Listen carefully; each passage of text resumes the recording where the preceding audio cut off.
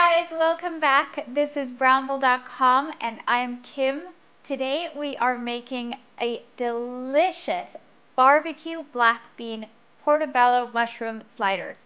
Phew, that's a mouthful, and your mouths are going to be filled with the most scrumptious little mini burgers. Let's get started. We need a special binder, and this is going to perform the same function that an egg would. So today's binder is ground flax seeds. So these are flax seeds that I have ground in a spice grinder, and you can do it in a blender as well. And what we're going to do is add some warm water. We're going to whisk these together, and we're going to let this sit. This is going to form into a gel. That's why we do it at the beginning of the recipe, because we really want that to get that gel consistency, and it's going to happen the longer it sits. The next step is to get started with our mushroom. Let's heat a pan at high heat, and we're going to add a drizzle of a high heat oil, and let's add our portobellos. You're going to let these cook. As you can see, these are nice and golden brown. It really only takes a couple of minutes if you don't overcrowd that pan. So let's add our salt and pepper, just a pinch, because we are adding some seasonings to the patties. The first part of our veggie patties we're actually going to process in a food processor. If you don't have a food processor, I would recommend just mashing the beans by hand. You can use a fork or a potato masher. The three ingredients that are going into your food processor are your black beans. We have some brown rice here, which is going to be part of our binder. We're also going to add half of our portobello mushroom mixture. We only need a couple here. This really packs a punch, and these we're going to reserve for the topping. Let's pulse this a few times, and then we're going to assemble the rest in a bowl. Okay, so what we have here is something that would easily hold its shape. That's exactly the consistency we want. And now we're going to add all of our seasonings. Our first ingredient is one of my favorite ingredients in the world, peanut butter. We're also adding some sriracha sauce. The next ingredient we're going to add is some tamari soy sauce. And we also have some mustard right here. We're also adding some spices. We're adding some ground garlic powder, and we're adding any type of Cajun seasoning that you have on hand, or chili powder. This is to add a little extra flavor and kick to our burgers. And of course we need some sea salt and pepper. And our last ingredient, which is totally optional, but we're using it because we're actually going to put these in some homemade buns that we made earlier.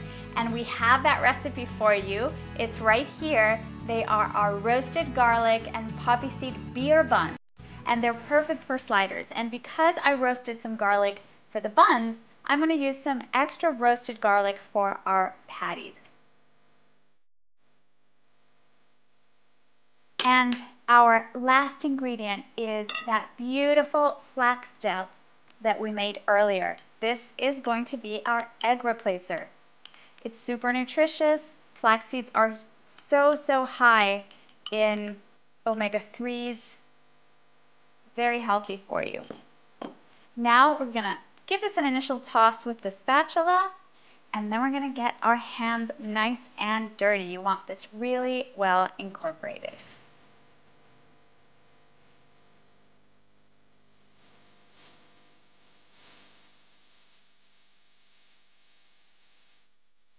So let's form our little veggie patties.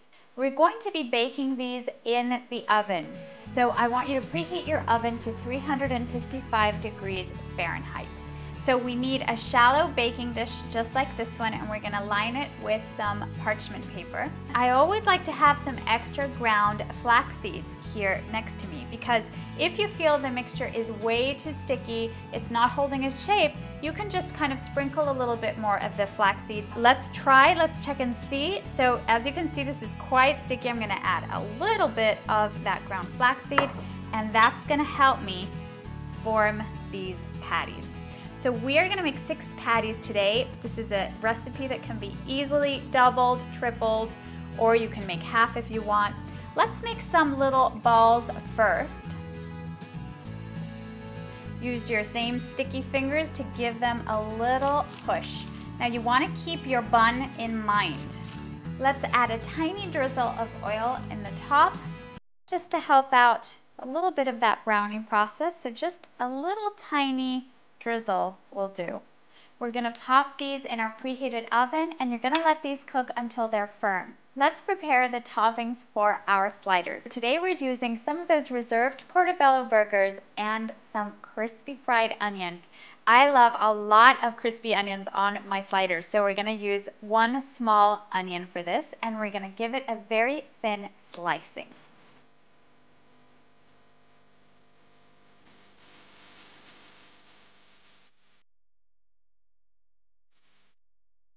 Heat a non-stick skillet, and we're gonna add some high heat oil. So normally we just add enough oil to coat the pan. Today we wanna add a little bit more. We don't want a thick layer. We're not frying these completely, but we do want the onion to have enough oil to get nice and crispy. We can test the oil by dropping a little piece, and that's sizzling, so that's perfect. We're gonna add our onions.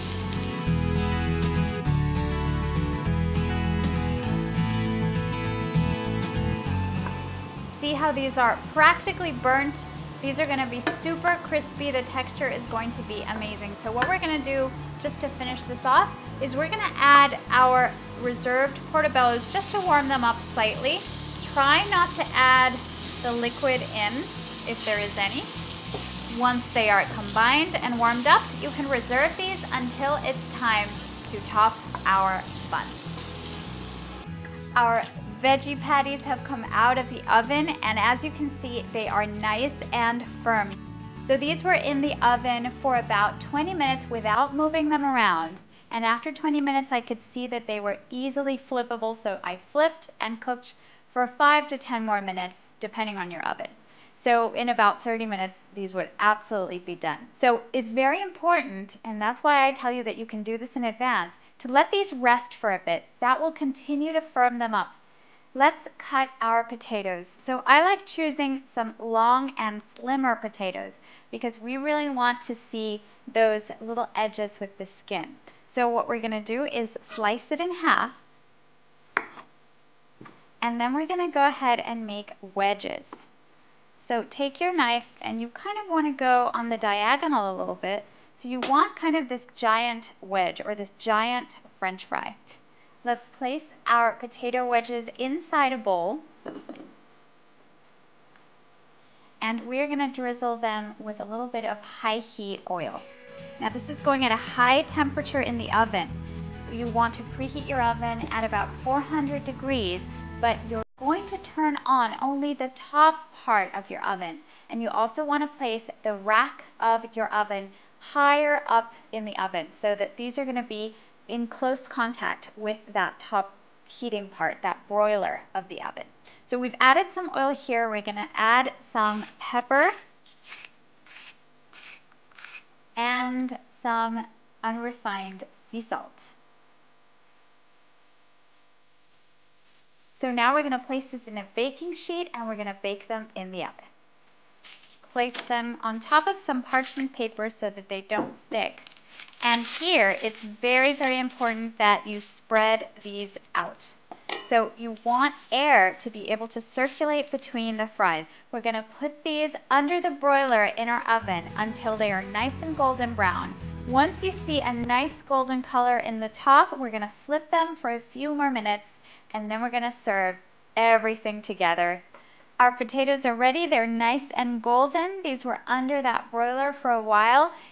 So now what we're gonna do is we're gonna warm up really our veggie patties in that same pan where we cooked the onions, and then we're assembling our sliders.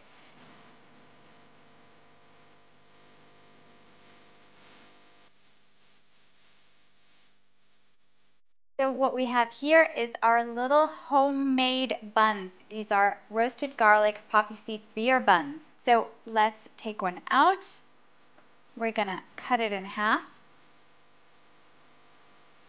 And we're gonna start adding our delicious fillings, our patty. So what I like to do is in the bottom bun, I like to put some spicy brown mustard. Then I love to top with our patty.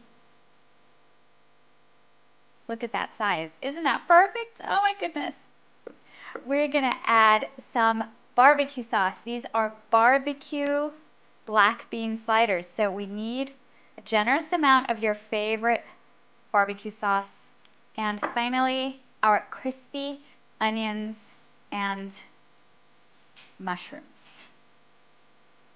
So we top and we serve the first of our little sliders.